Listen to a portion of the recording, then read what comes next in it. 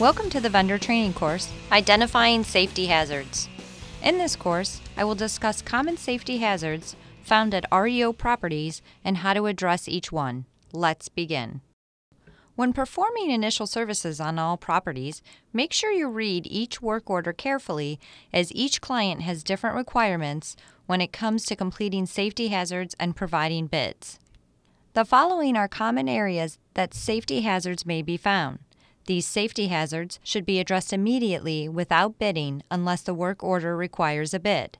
Additionally, it is required that any safety hazards found while completing recurring services are addressed for certain clients. The first safety hazard location we will look at is windows.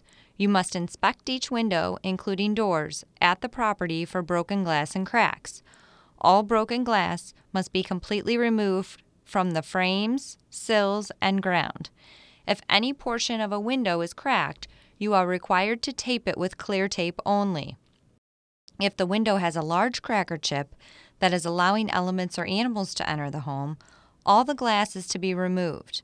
The window should be boarded, and a bid must be submitted to reglaze the window.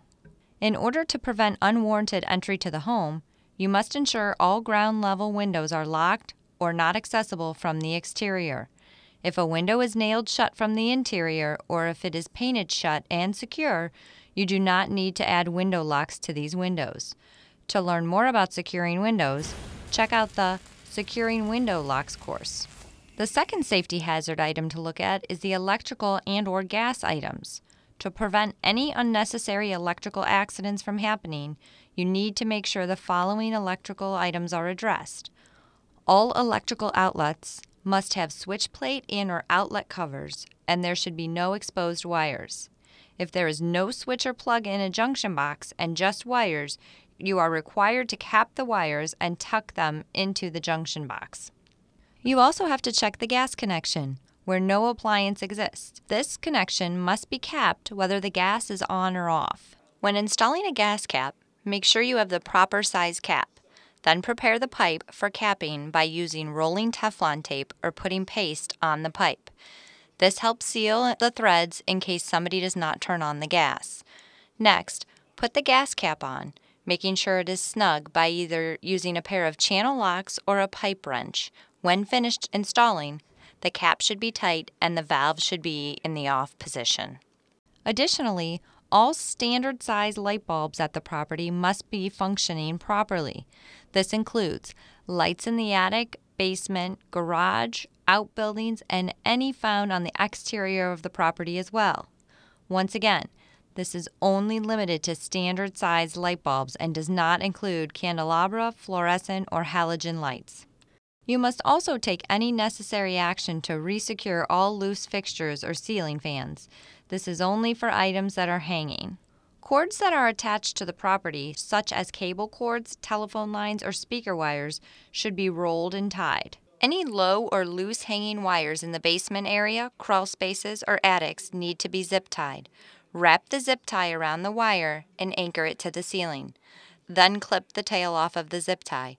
You continue adding zip ties down the length of the wiring until it is completely secure. Additionally, breaker panel covers must be installed if wires are exposed. As long as the wires are not exposed and covers are installed on the individual breakers, there is no need to install a door if one is not present. If the panel is in place but breakers are missing, individual breaker covers are required to be snapped into place on the cover. The third safety hazard location to look at is the stairways. All stairways with 3 or more treads must have a single handrail present. If a handrail is not present, you will need to install one. The bracket should be placed on the handrail prior to installing it to the wall. You want to make sure you have an adequate number of brackets on the railing to provide support all the way down the stairs. A bracket should be at least every 3 feet. Once all brackets are placed on the handrail, you will want to line up the handrail on the wall and then place screws through all the holes of all brackets. If you do not hit a stud with the screws, you will want to drill in anchors to ensure the handrail is secure. Anchors are installed by marking the location of the holes with the screws and then swinging the bracket out of the way so you can drill the anchors into the holes. You should use a common zip drive wall anchor. Once the anchors are drilled in, swivel the bracket back into place and screw the screws in. If the side opposite from the handrail has an opening of 24 inches or greater, you must install a guardrail to prevent children from falling. All steps, both inside a property or on the exterior of the property, must be secure and weight-bearing. The steps also must be in compliance with local ordinances. It's important not to cause additional damage to decorative columns or brick at front entries. If there is no way to post up a railing without causing damage, you are required to contact the broker prior to installing. If the broker decides against the installation of handrails or safety rails, you must upload the broker's written confirmation with your update.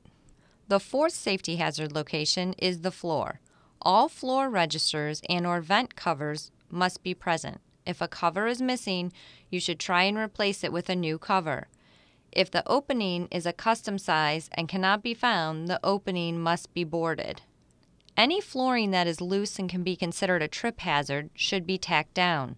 An area that is 6 inches or greater of torn carpet or torn linoleum flooring is considered a trip hazard. The excess material should be cut off and edges should be taped down with commercial-grade tape. Holes in the floor must also be boarded and all exposed carpet tack strips, staples, and nails must be removed. To ensure safety to the entire house, you must also address safety locations that include the porch, deck, patio, and/or fencing of the property. As stated earlier on the interior portion, you must confirm that the exterior steps are intact and safe. A handrail must also be installed if there are 3 or more risers present. Any holes on the deck, patio, or porch must be repaired or boarded. If there are any nails, screws, or fasteners raised from the deck, porch, or patio, secure them to prevent someone from tripping or stepping on them. The sixth safety hazard location to look at is the lawn. While on the exterior of the property and performing lawn maintenance, keep an eye out for any holes. There may be holes that could cause harm to an unaware person. Any trip hazards present in the lawn must be addressed. If there are vines along the ground, they should be trimmed back and removed from the property.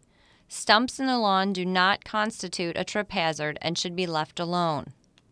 Additionally, any openings to the property or the property's outbuildings must be secured.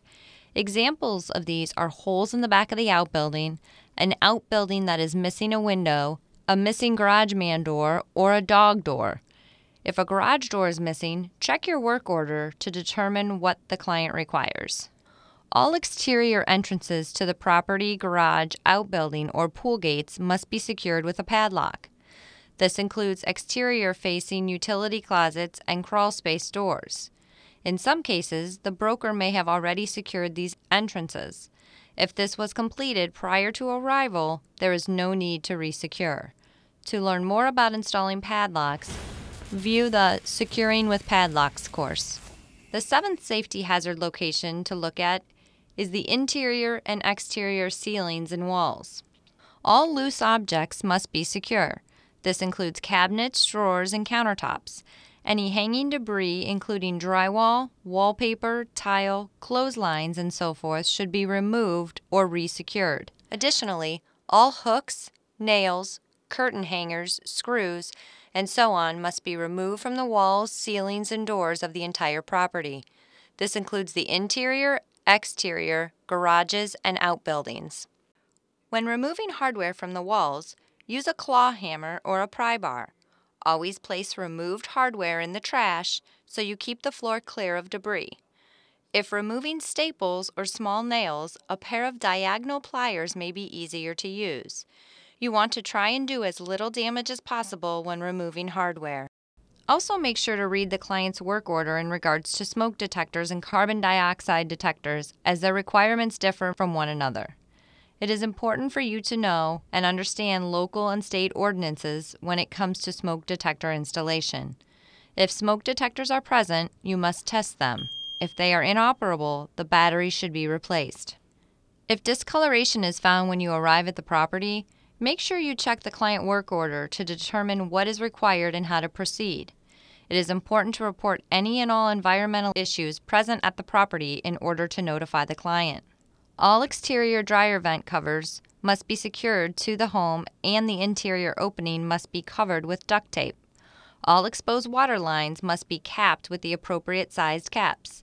This refers to all refrigerator lines, interior water valves, washer hookups, water heater valves, and dishwasher lines. If the water is off at the property, still cap all exposed water lines in the event the water is turned on at the property. You need to ensure damage will not occur. The eighth and final safety hazard location is any pools and or hot tubs located on the premise. It is critical that you read and understand the client's expectations as to whether there is an allowable or a bid requirement. The perimeter of a pool and or hot tub must be properly secured to prevent access or injury. Ensure any gate that could allow access has a padlock. To learn more about ensuring pools are secured properly, check out the Securing Pools course.